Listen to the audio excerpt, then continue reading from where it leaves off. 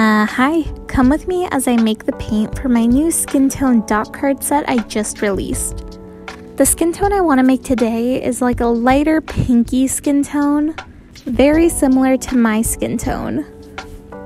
To do that, I'm mixing a natural red, a lighter natural yellow, a green, and my homemade watercolor binder.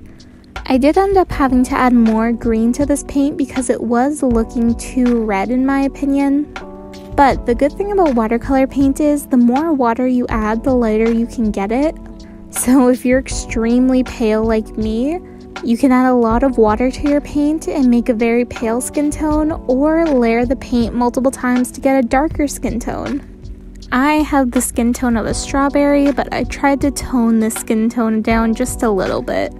Here's what the paint looks like with 1 layer, 2 layers, and 3 layers. Let me know what you guys think.